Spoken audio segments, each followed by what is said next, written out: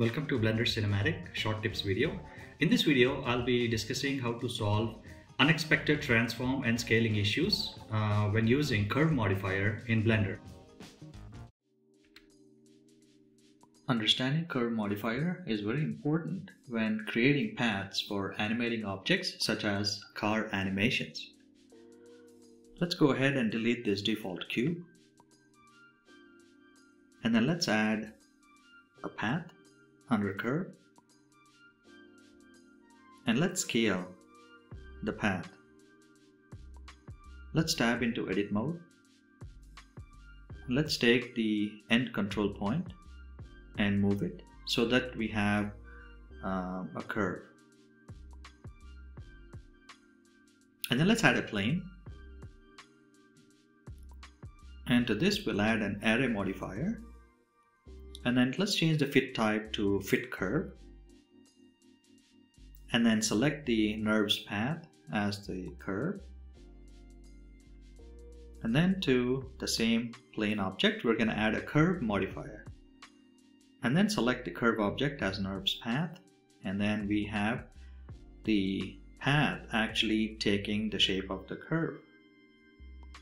So far so good.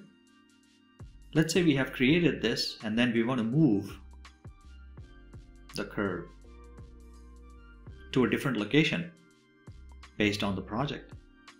And see, the first problem started.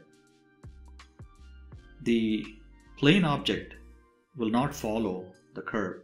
So let's apply all transforms. And once we do that, another problem pops up, which is the object scaling. The plane is not at the same scale anymore. So let's back up a bit. Let's select the curve and then let's tap into edit mode. And then under item, we see mean radius, which is at 1. Now let's go back into object mode. And then let's repeat the steps. Let's move the curve. And then let's apply all transforms. And then let's see what is happening in edit mode. See, the mean radius has changed to 4.592, and this is somehow affecting the scale of the plane.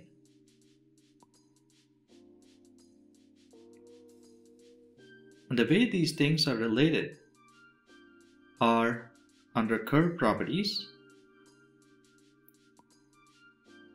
There's curve deform, and the radius tick box is checked. And if we uncheck that radius tick box, then the mean radius is not going to affect the object scale.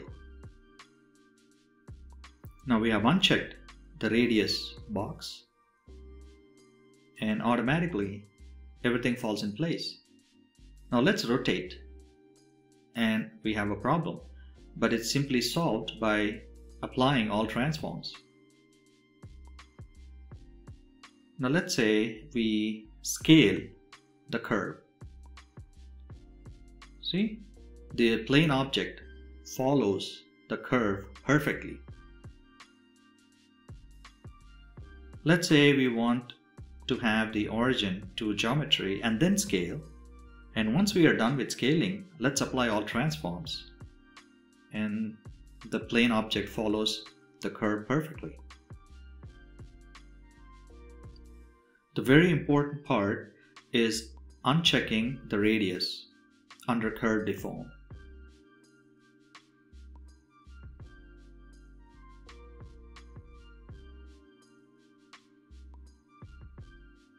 And let's say we would like to extrude or move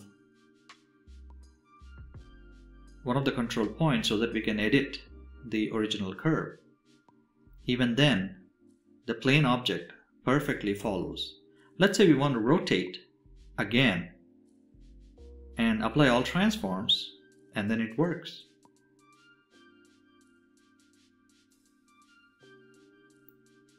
I spent countless hours trying to understand this concept and I wanted to share with you all, as I feel this is a very important concept.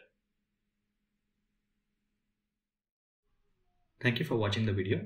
Hope you liked the video, and if you do, please consider subscribing to my YouTube channel, Blender Cinematic, and see you next time. Thank you.